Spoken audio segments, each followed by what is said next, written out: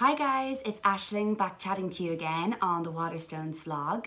This month I've got 3 books to recommend to you. 2 books that are already released and 1 that is yet to be released. So we're going to start with the book yet to be released, and the book is Crudo by Olivia Laing. Now, Olivia Laing, this is a debut novel, but she is by no means a newcomer to writing. She's particularly well known for her non-fiction book, The Lonely City, which I actually have here for you as well. And it's kind of a meditation on art and solitude and loneliness. And it's really, really good. But today we're going to talk about her fiction. Crudo follows the point of view of a woman named Kathy, who may or may not be Kathy Acker. We're not sure, it's never expressly told to us, but I kind of have a hunch.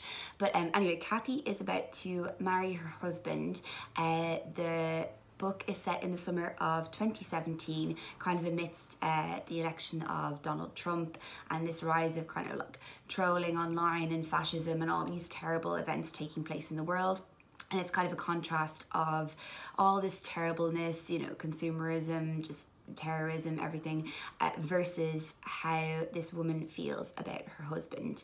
I really enjoyed it, particularly just because the character herself is very witty and her humour is very dry, and she's actually a little bit evil as well, which I just loved, because it's kind of nice being let into someone's interior monologue and just being told everything that they're thinking, and it's really unabashed, unashamed, and really, really out there. And I think this is really going to make waves when it is released on the 28th of June this year. So that's definitely something to look forward to, guys. Next up, I have a debut novel, Peach by Emma Glass.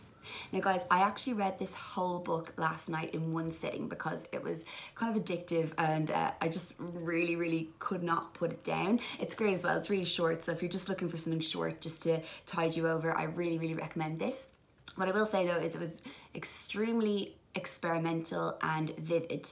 The book itself, it follows the aftermath of a sexual assault, which sounds very harrowing and difficult to read, but I actually found that I flew through this because just the imagery and the way that she was portraying things was just really beautiful and really just kind of grabbed me, and I couldn't let go. Like, I literally could not stop reading. I would recommend this for fans of Emer McBride or Sarah Baum, because her use of language and rhythm just really reminds me of the way the two of them write.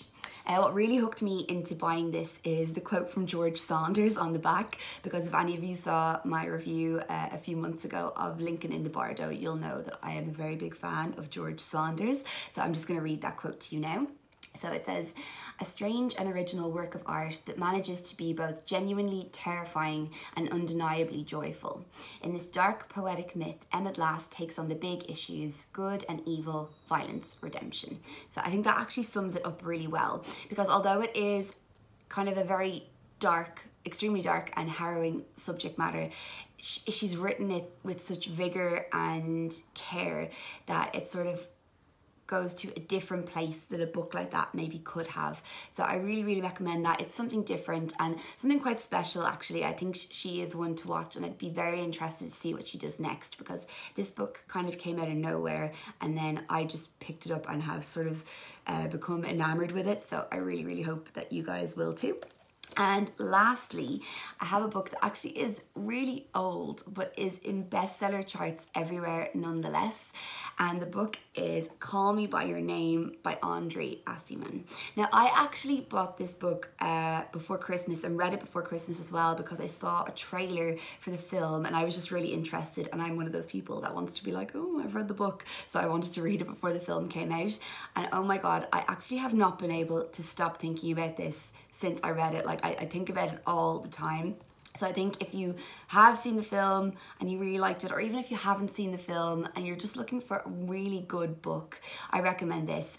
I just think it's one of those books that I will always say is one of my favourite all-time reads, because it is just that good. It's so beautiful.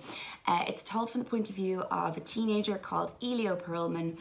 He's spending the summer in Italy with his family, and every summer his family hosts an academic who comes and stays with them before the publication of their academic manuscript the following year. And this year, where our story is set, the academic is Oliver. And at the beginning of the story, Oliver and Elio, they have sort of a rivalry banter, but not quite fun banter, but they're sort of fascinated with each other all the same, and then they kind of become friends, and then it becomes a really slow burning, addictive romance, then just love. And it's just the most beautiful book. If you've ever been like on a holiday or away somewhere in another country, you know, when you were a teenager, and like, you know, had your first kiss or kind of experience with someone like that, it will just really remind you of that particular time in your life. And just as a coming of age story in general, it's really, really beautiful and really effective. So again, even if you haven't seen the film, or if you have, try this. It's very different to the film because it's all from Elio's perspective. So it's a very, very different way of telling the story, and there's actually a lot more information on the characters in this than the film gives away as well. So please read it if you're looking for having yourself a very cathartic moment this weekend. I highly recommend locking yourself in a room with this and having yourself a good old read and a good old ugly cry, because God knows I ugly cried to this. Okay guys, so those are my 3 recommendations for this month. I hope you liked them, and I'll be back talking to you again in about a month's time on the Waterstones vlog with some more book recommendations. Okay guys, bye.